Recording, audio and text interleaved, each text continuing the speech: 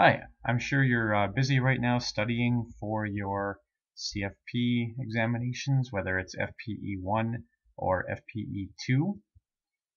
Uh, I've had a couple of questions about principal residence exemption, so I've come up with a little example here which hopefully will help.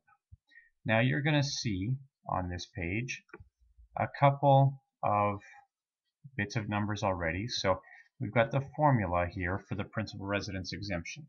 It's not a terribly difficult formula. Take the number of years exempted plus 1 divided by the number of years owned times the total capital gain. Despite the fact that the math is not particularly challenging, sometimes seeing how it gets applied can be difficult, and I understand that. So we're going to work through a little example here, just because I have had a couple of questions very specifically related to this. So we have family here, which, realistic or not, I don't really care, but owns two properties, a house and a cottage. And the house they've owned for quite a while. They bought it in 1990, so they've owned it now for, if we're doing this in 2012, that's 23 years really, if you count the years at each end, the 1990 and the 2012. I know that 2012 minus 1990 would be 22 years, but you want to count the years on either end here, and this becomes important for using this formula. So really, that's a total of 23 years in which they have owned that house, and that's what's going to be important. The cottage they purchased more recently in 1999. They have owned the cottage then for a total of 14 years, or in a total of 14 years. And again, that's what's going to be important here. So we can see a much larger gain on the cottage, and the cottage has been owned for a substantially shorter amount of time. And because of those two circumstances, you're going to want to use the capital gains exemption primarily for the largest gain. It makes sense to have the largest gain with the most potential tax, have the capital gains exemption apply to it. So the exemption, if we're going to basically wipe out this gain on the cottage, we're going to have to say that we're using the capital gains exemption for every year in which the cottage was owned, except that, remember, there's this little plus 1 in the formula.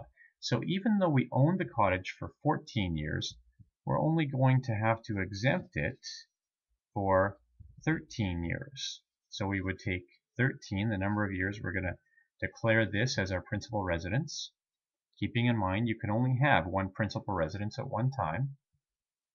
And we're going to add in the plus 1. And now we're going to take the number of years owned, which we know already is 14. And you would multiply that by the total capital gain, which in this case is $440,000. I think you can see this math is going to be fairly straightforward. So you've got 14/14 of $440,000. Basically, the exemption for this cottage is going to be $400,000. Sorry, $440,000, which allows us to completely wipe out the capital gain on the disposition of this cottage. No tax consequences here. However, with this house, it's going to be a little bit different. With the house, we still are going to use the exemption formula, but we are going to have some capital gains here. We can't wipe out this capital gain. Basically, in the years in which the cottage was our principal residence, the house can't be. You can only have one principal residence at one time.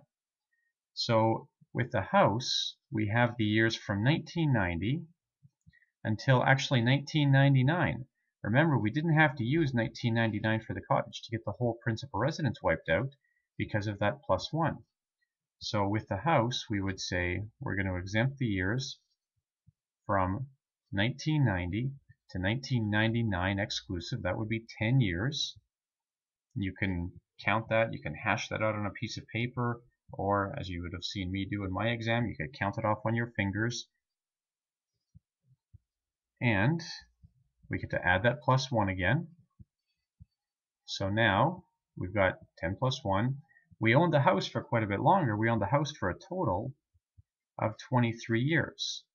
And then we would multiply that by the gain associated with the disposition of the house, which is $300,000. So now we've got 11/23 of $300,000. That's the portion that's going to be tax-free here. So in this case, we're going to have a $143,478 exemption. That's how much we'll reduce our capital gain by, or reduce the capital gain on which we're going to have to calculate our tax. So in this case,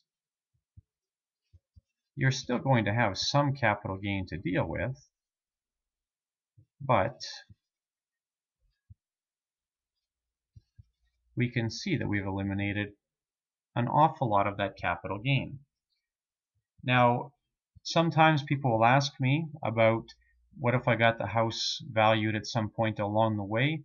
It doesn't matter. It's always assumed when we're calculating the principal residence exemption that any kind of capital appreciation was linear. So even if you could show that the actual growth in value happened in different years by property appraisals or whatever the case is, that does not matter. All that's going to happen is we're going to make this very linear assumption about how the capital gain is calculated. So in the end, we have no capital gain on the cottage and only about half of the capital gain that we would otherwise have had on the house. And we can see where this +1 in the formula benefits us to some extent. I hope that helps. Thank you very kindly.